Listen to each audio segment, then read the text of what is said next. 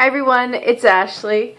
This is something new I'd like to try. It's kind of on my off weeks of my bi-weekly pregnancy updates. I thought I might do some gender prediction videos. So this week I'm going to do some old wives' tales. I have a list of different things, whether it's a boy or a girl, and I have this to keep track.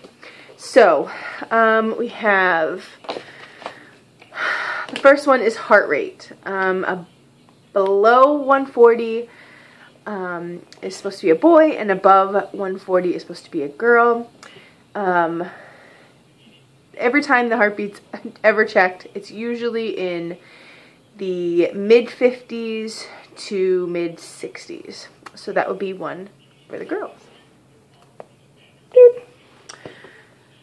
Let's see. Belly shape.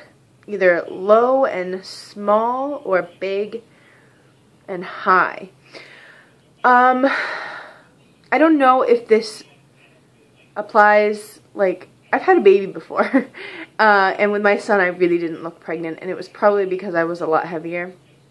But for this one I am carrying very high. So I have like almost like a B-shaped bump. It's really annoying. So I would say that's quite high and big, unfortunately. So that's another for girl. Acne. None or very little acne is supposed to be for a boy, and lots of acne is supposed to be for a girl. And I, thankfully, I do remember having a few more pimples than I'm usually used to, but for a long time I haven't had any, so, which is not unusual for me. I generally don't have a lot of acne, so that's one for the boys. Cravings, either salty for a boy or sweet for a girl. I crave both. Is that like possible? I do crave a lot of salt, though. I really want chips a lot, things like that. So we'll say that's boy. This one I thought was really funny. At the time of conception, who was the more aggressive person? And that coordinates to if it's a boy or a girl. No, Lily.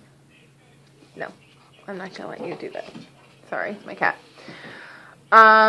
Considering I was on Clomid and we were really trying, I'm probably going to assume it was me, considering I knew when and what was going on. So I'll put that as a girl.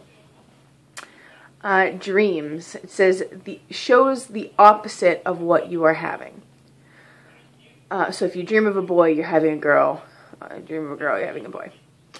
With my son, I can only remember having one dream of like an actual baby being in it, and it was a girl. And I thought he was a girl. And obviously he's not.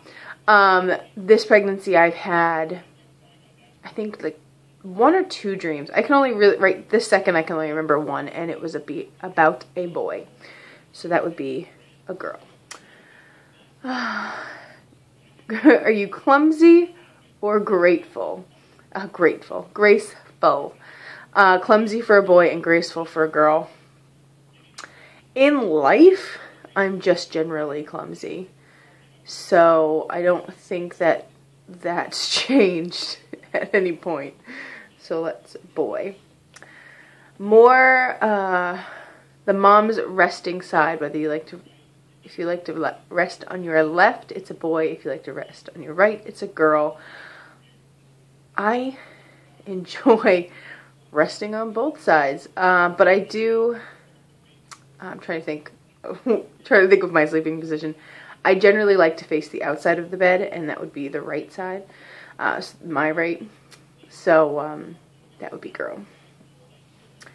And morning sickness. I just realized I did 9 of them, so that wouldn't be a tie. Woohoo! Go me. Morning sickness, none for a boy and lots for a girl. And I'm thankful I've never experienced any type of morning sickness with any of my pregnancies. So that would be a boy. So the totals are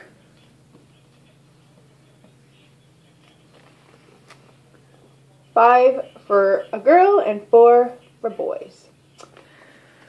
I don't know. We'll see. That is it. I'm not sure what the next one I'm going to do is, but I have 2 weeks to think about it, don't I?